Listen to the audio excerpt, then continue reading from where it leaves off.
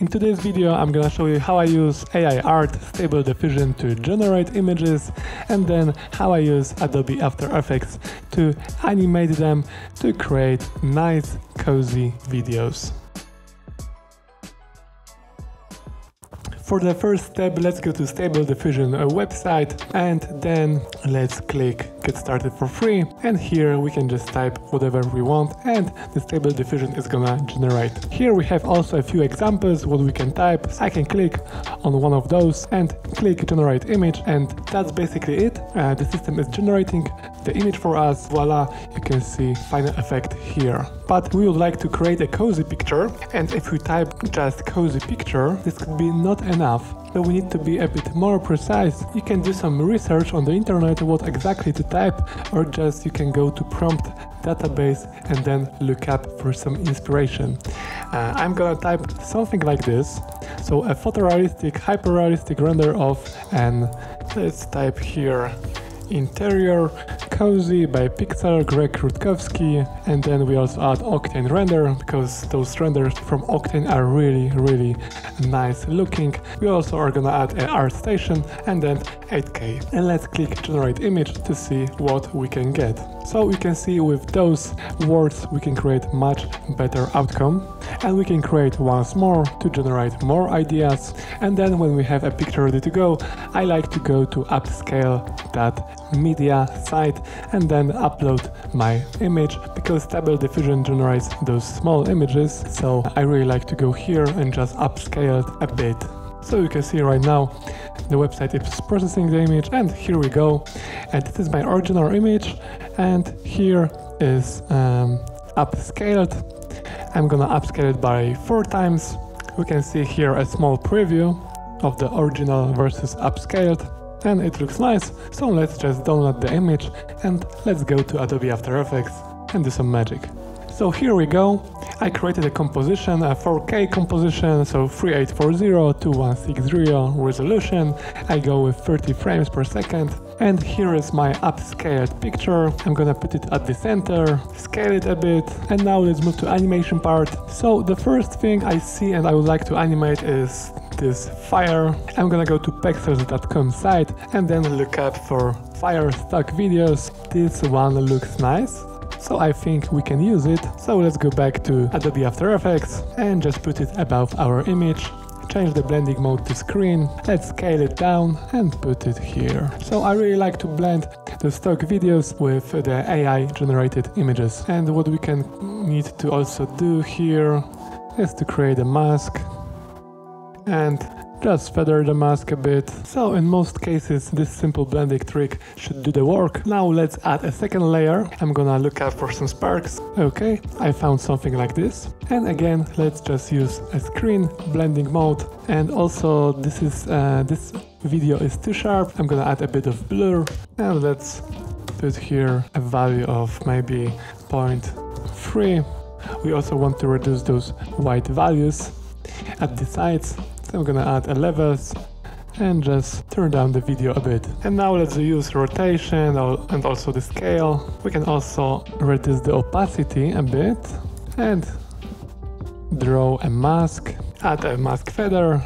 Okay, so we can see a small details, but it adds a bit to our scene. Really simple stuff. Now I really like to add a new adjustment layer and add some color correction. So I'm gonna add the layer CC, which stands for color correction, and then I'm gonna add curves and make this scene a bit more cozy. And now I'm gonna add a nice effect from Red Giant, Shine, and you can already see that this is the magic. Let's go to shimmer, amount, and boost it a bit. Let's reduce the quality because this effect is a bit CPU heavy. Okay, this looks nice. And now I'm gonna animate a face here. So let's put one keyframe here and the second at the end. And let's see what we have. So you can see how nice it animates the light from our fireplace. We can also play here with shine opacity. I'm gonna use a simple wiggle expression, maybe 10 and 40. Let's see. It plays with the opacity of this shine effect, but maybe this is too strong.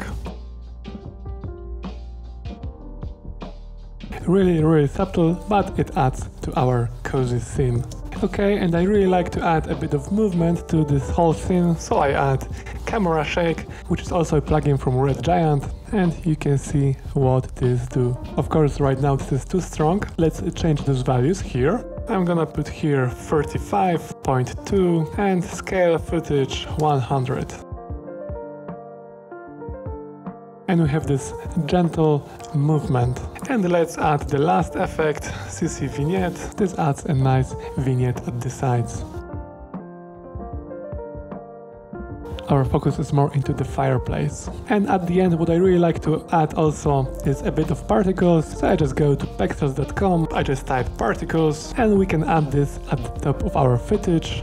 Or maybe not this one, but something like this, for example. Let's scale it. Change the blending mode to screen, again add maybe curves and play with colors of those particles. So you can see right now, let's solo this layer. If I play with a green curve, I can change those color values of this layer. I would like to make those particles red, so I'm gonna play with those curves and just see what looks best. Okay, this looks nice. And what we also can add here is a bit of dust or smoke. So again, we go to pexels.com, we just type smoke or dust, and we look up for some nice videos. I have one here, which is also from Pexels, and I just use again a screen blending mode and add a curve, play with those values. I said this a few times already, but just trust your eyes and see what works best for your art. You can put also those layers below our CC, but I really like to add above and make sure that they are not affected by this adjustment layer.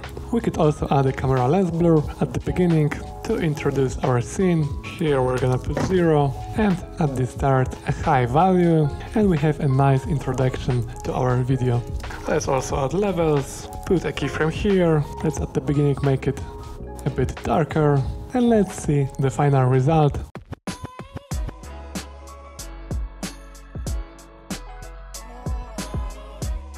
And that's it for today's video. I hope you liked it, I hope you learned something from it. Please give a like, comment and subscribe to see more of this kind of videos. You can follow me up on Instagram, the link is down in the description. And AI art is really big right now, so don't skip it, have fun with it, create something beautiful. And what can I say more? To the next time. Bye.